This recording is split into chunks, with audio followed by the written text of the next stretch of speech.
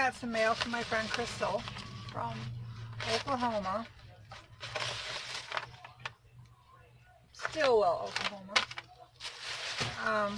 We went and visited her back in 1st of March. Hang on. Okay. While I was down there, she makes aprons, so I had to make me an apron. This is what it looks like.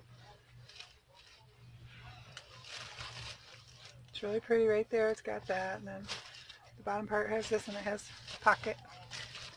So that's really cool. I like that. And then and then all this happened. So she made masks. So I had her make me a mask. And this is how cute it is. Matches my apron.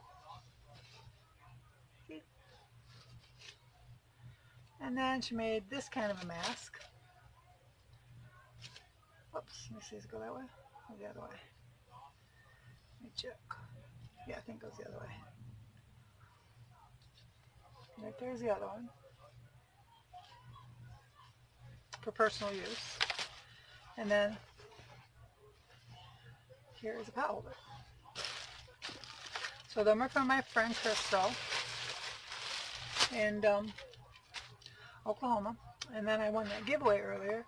So this is one of the palettes.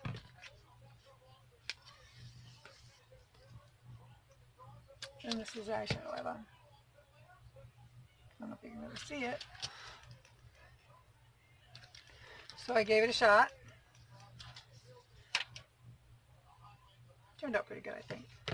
But it's not going to be a very long video.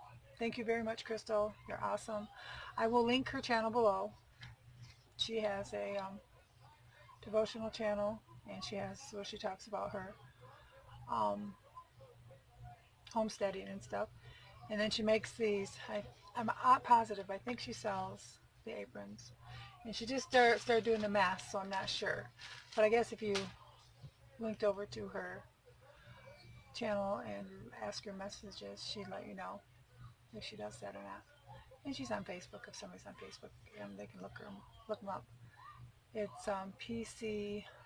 Let me look up her stuff real quick. Hang on. Right there is the Facebook if you want to check her out.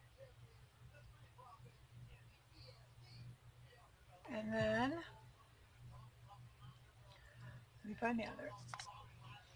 That's what it looks like on YouTube.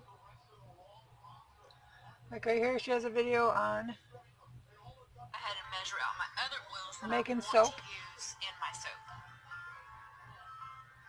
But if you'd like to go check her out, I will link her on in the drop part of the video. But yes, apron, face mask, very cool. I love them. God bless everybody. Stay safe. Stay home. Get a mask. God bless.